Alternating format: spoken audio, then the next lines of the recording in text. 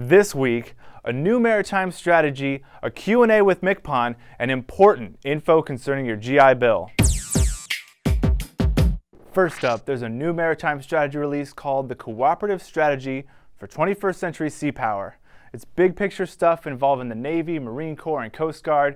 The strategy is the blueprint for how the seagoing services will deal with threats today and into the future. Next, MCPON did a Q&A with Navy Times. This provides an update on a lot of stuff. E-Sailor is one of them. He says he expects the pilot to roll out next month for recruits at Great Lakes. Now this program needs time to grow, but MCPON said his goal is that one day every sailor is going to get one.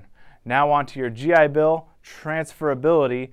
The instruction has been updated to clearly outline the exact steps required to transfer your GI Bill benefits to your dependents. All Hands also has a step-by-step guide. This is so important, guys.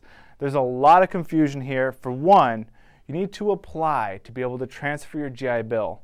It's not already part of the benefit. Transferability is a re-enlistment incentive. So you either need to re-enlist or obligate for an additional 4 years.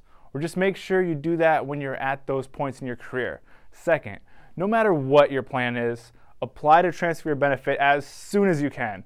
Even if you plan to use your whole GI Bill, you have 36 months of benefits. Once you've transferred even 1 month of that to any dependent, a baby, whatever, as long as they're in DEERS, you can now reallocate on the fly.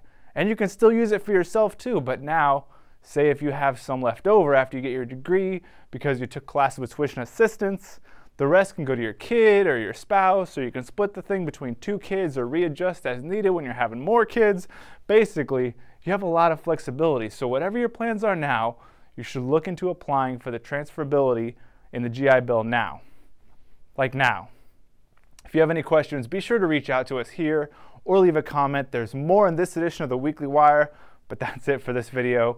For the Chief of Naval Personnel, I'm MCPON Fabrizio. Thanks for watching.